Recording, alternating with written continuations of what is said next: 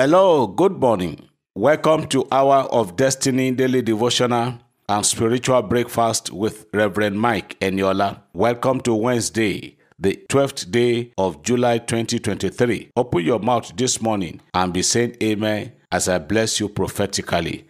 Today, I want to pray against restrictions on your blessing. In the name of Jesus Christ of Nazareth, I decree and I declare that there shall be no more restriction on your way. In the name of Jesus, your blessings and miracles that are coming to you, no power will stop them from getting to you.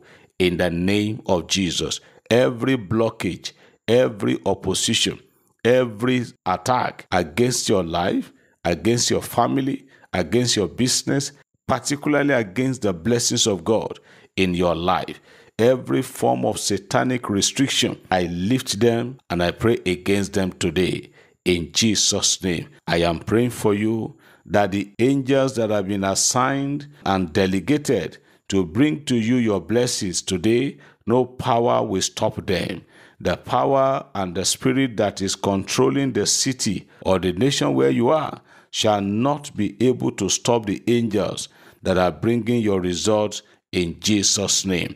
I am praying for somebody today who is in dear need of finance. There are a lot of people hearing me this morning that you just need it urgently for some urgent reasons. I am praying for supernatural release of the funds you need. In the mighty name of Jesus, supernaturally, miraculously, I am praying that the heaven will respond to this prayer this morning and provide for you. You that the way things are, from the look of things, it's like you are going to be embarrassed. It's like you are going to be put to shame. I am praying the God of 11th hour miracle will come at the right time and meet those needs for you. You will never be stranded. You will never be put to shame. God will come on time in Jesus' name.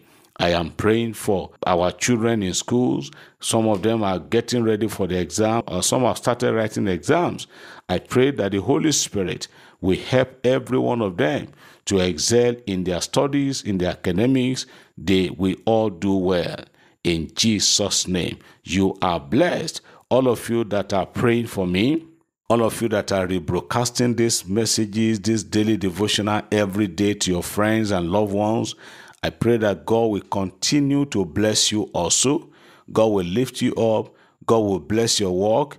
God will prosper your daily activities in the name of Jesus. And all of you that are supporting the work, helping us, encouraging and assisting us to do God's will, I pray that the will of God shall not be difficult in your own life too. In Jesus' name. Once again, everyone with project that looks abandoned, I pray that the power of the Lord will take away every restriction and lack of funds in Jesus' name. You are blessed and you are lifted. Somebody say amen. I believe as I receive. Praise God. Beloved, I made this announcement yesterday and I still want to repeat it today, that there are people whose main reason, whose purpose of joining this platform is to scam people, is to steal from them. So please do not allow anybody to take anything from you. If anybody call you and say, is Pastor this or that from Hour of Destiny, whether they chat you privately or they call you or send you a message, just discard them. They are scam. They'll send you code and tell you that that is the code you are going to use to connect in a particular meeting with Reverend Eniola. It is a lie. Don't fall for it. Don't fall for it. The Lord will help us. We will continue to do what God wants us to do. Let them also continue doing what the devil assigned them to do. But all that I know, that it is light that will prevail. Darkness will never prevail over light. God bless you. Please read your Bible today. Today, in the continuation of our journey through the Holy Word of God, we are reading the book of Genesis chapter 5 and 6. Genesis chapter 5 and 6. Yesterday, we read chapters 3 and 4. And I did told us yesterday that before you read, every morning, ask the Holy Spirit to give you understanding, to give you interpretation, and to shed light in your heart concerning what you're about to read. It is very interesting to read through the Bible. Many people have started sending messages and said that, Eniola, thank you for encouraging us this way. Yes, it is our pleasure. It is our duty to do whatever God wants us to do. So please read it every day. Don't skip any day. Don't be too busy to read the Word of God.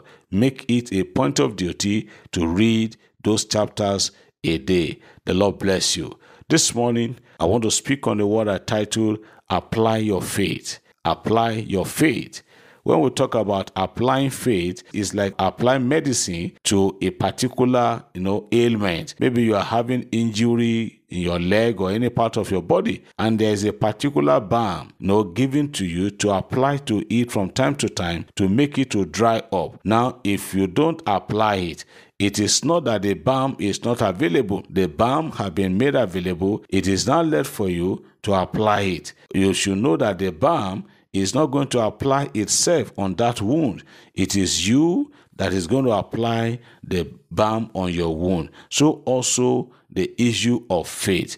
We need to apply faith in whatever we do in life. For instance, about 2 or 3 days ago, somebody sent a message, a testimony, said that, Eniola, I want to appreciate God that during the prayer on Monday, 3rd day of July, that we had Global Day of Communion and Anointing Service. One of the things this individual lifted up to God was a bottle of water. And so after the prayer, he applied faith and took part of some of that water to go and pour on a particular plot of land that was given to him to sell, that people have been coming, pricing and not pay. So he went to that plot of land, poured a little part of the water there, and instantly buyers came. That is faith. Reverend Eniola didn't announce people to do that. He applied his faith and it worked for him. In the book of Hebrews chapter 11, the entire chapter is dedicated to living the life of faith.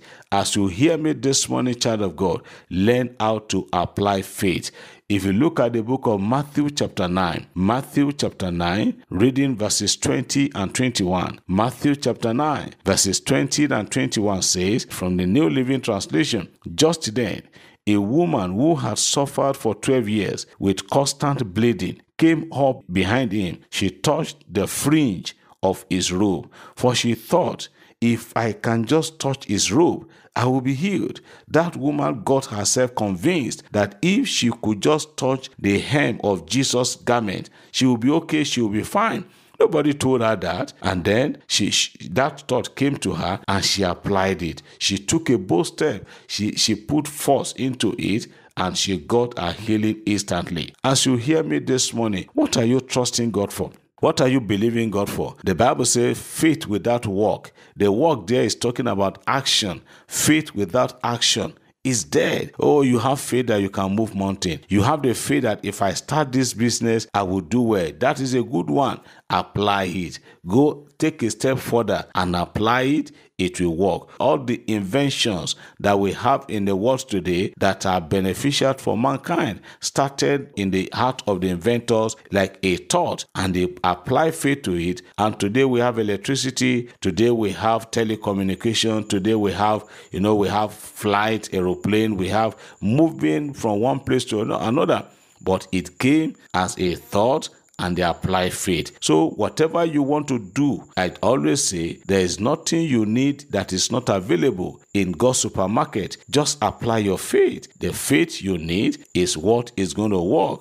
Just like the testimony of that brother or sister that went to pour little water on that land and God removed restriction on it. I put it to you this morning. Nobody is going to apply the faith for you. It is not Pastor Eniola who will apply that faith. It is you that will apply the faith. I remember some years ago, I went to Osun State, Ikiri precisely, to go and pray.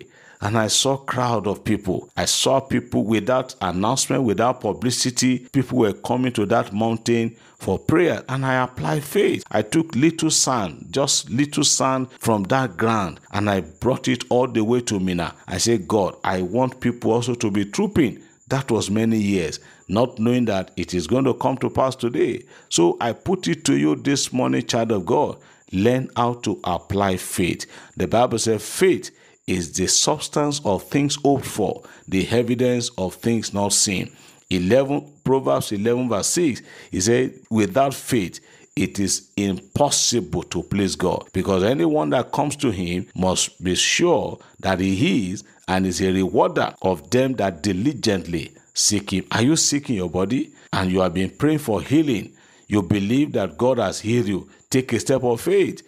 Make an attempt. Get up from that sick bed. Begin to do what you couldn't do before. That is when your faith will begin to come into fruition. That is when your faith will start coming to reality. Don't tell me and say, Pastor Eniola, I have faith that I will be healed, and then you are doing nothing. No. Apply faith and put action to it. The woman got herself convinced, and not only that, she picked up against all odds, not minding what anyone was going to say. She entered into the midst of the crowd. She was able to pull her way through to the front where Jesus was, and she touched the hem of his garment, and instantly the power went out from the lost body and healed the woman. I see you as somebody who is going to testify next when you begin to apply your faith. The Lord bless you today. The Lord bless you always. Remember, read your Bible today, Genesis chapter 5 and chapter number 6.